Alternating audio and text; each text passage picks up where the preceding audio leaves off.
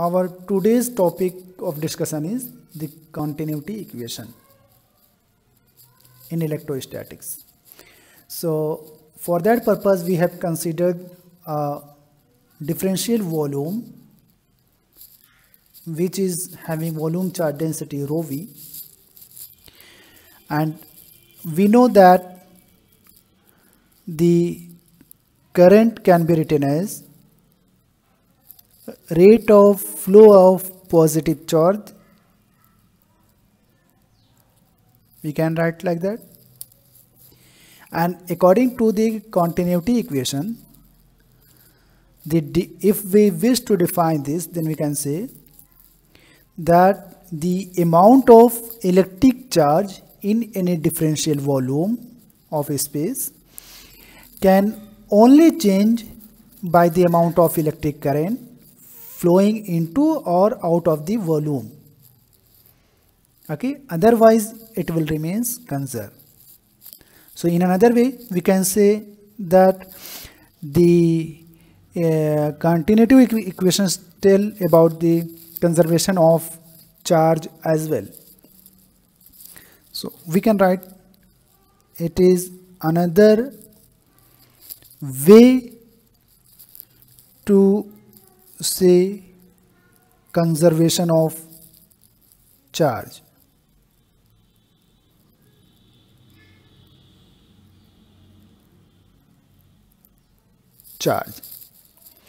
Okay, concentrate at this point. If current is flowing outward from this differential volume, okay, then the current is flowing outward, then the inside concentration of charge is reduced, as the current is nothing but flow of the charge. So if positive charge, if current is moving outward, it means the positive charges are moving outward, and inside the concentration of charges are reduced.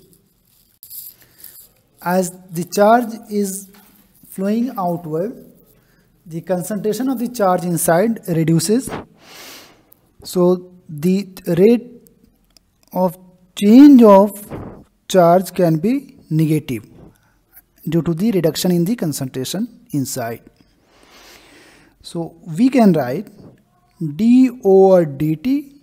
Q for this differential volume can be written as rho v dv, and for full surface, for full volume, it can be written as volume integral. So this is the current. It can be further written as, this is simple operator, so we can take it inside as well. So we will take volume integral outside, d over dt rho v dv. We can write like this, and the current can be written as the surface integral of current density over closed surface. So according to that, this current can be further written as the surface integral of current density into surface integral of current density over closed surface ds. Okay, we can write like this, and if we will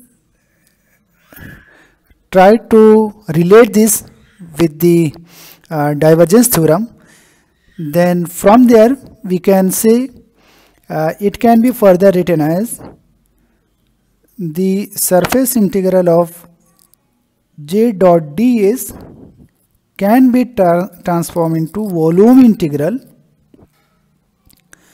and that is the divergence of the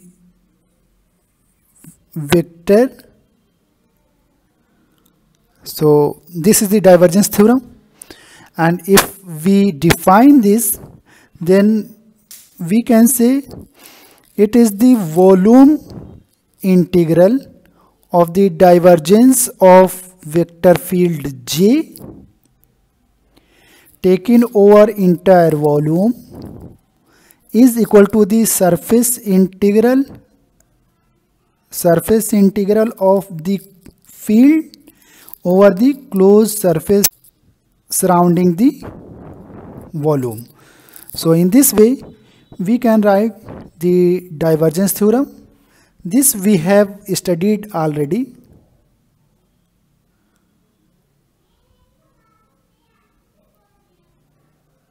Okay, so no need to concentrate it again. And if we relate equation, this is first equation, this is second, and this is third. And if we relate equation 2 and 3, then we can say volume integral minus our entire volume d over dt rho v volume integral dv can be equal to the divergence of J dV. Exactly, we can write like this, and as it is signed we can take it inside, so it can be minus without any change. Now if we relate this and this, then we can say divergence of current density J can be equal to the minus d over dt rho v. This is our continuity equation. So the rate of change of charge density is negative. Okay, consider a case, for example, in a closed circuit when you are applying KCL, then what's about charge? It remains constant. Okay, just it is following the path, closed path, however it remains same in the circuit. Okay, so if charge remains constant, then del rho v over del t can be equal to the 0. In that case, divergence of current density can be equal to the 0. So what we can say regarding this, that is applied in KCL. In a closed circuit, the charge remains constant, that is according to KCL, and the divergence of the current density will be equal to the 0. In that case, if divergence is 0, means J is solenoidal. So we can write, if divergence of J is 0, it means J is solenoidal, or we can say it is conservative. Okay, and in continuation of the topic, if we can say the divergence of J can be written as over dt. Okay, for time being, if we consider absolute value of this, then we can say is equal to rho v over dt. This is the divergence which will give you the del j over del x plus del j over del y plus del j over del z. If the current is moving in 1D, so if we consider the single 1D dimension, then we can say dj over dx. Okay, consider in the change in the x direction. Then we can say rho v over dt, and it can be further written as dj is equal to d rho v over dt into dx. So it can be written as rho v into dx over dt. We can write like that. And what is this, by the way? If we write J, that is current density, then we can write rho v into dx over dt. What is this? This is velocity, that is named as Vd. And what is, if you are finding for full J, then you will be rho v. This is named as drift velocity. I think you all are familiar from the drift velocity, so no need to discuss it here again. And rho v can be written as the number of free electrons, that is Ne. So J further can be modified as N E V D. Okay, so this is the final term that can be written regarding the current density J. And Vd can be written as, it is proportional to the E. It is the net drift in the electron in the field.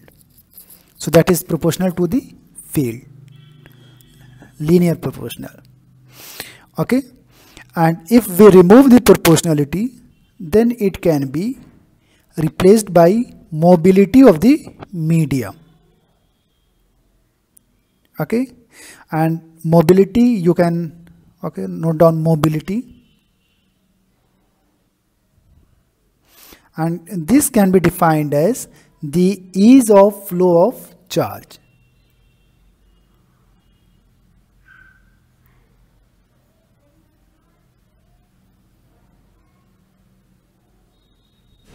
Okay, so in this way, replace J from here, N E mobility E, and J, this term is further defined, that is conductivity. So you can say this is conductivity.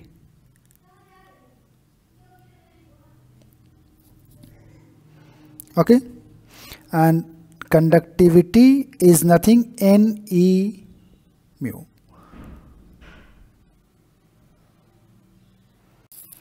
In the case of perfect conductor,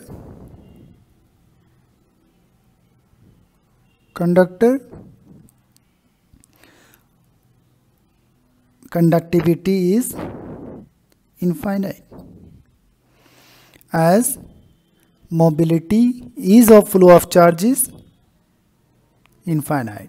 So the conductivity will be infinite in case of perfect conductor. Okay, so E can be written as J by sigma from here. In case of perfect conductor, that will be equal to the 0. Okay, so in this way we can say the electric field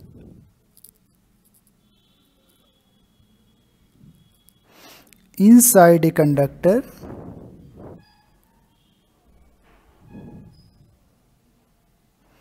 is 0. Okay, and in reverse direction, if it is perfect insulator, then the conductivity will be 0 and the current density will be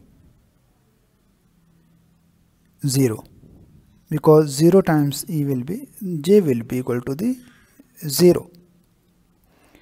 Okay, so what we can say, the divergence of the current density is 0 if rho v is constant according to KCL, and J is equal to sigma E. Okay, and J divergence of current density will be minus of T rho v if the charge is flowing, the concentration is changing. So these are the derived terms from today's lecture. So hope until this point the things are clear to everyone.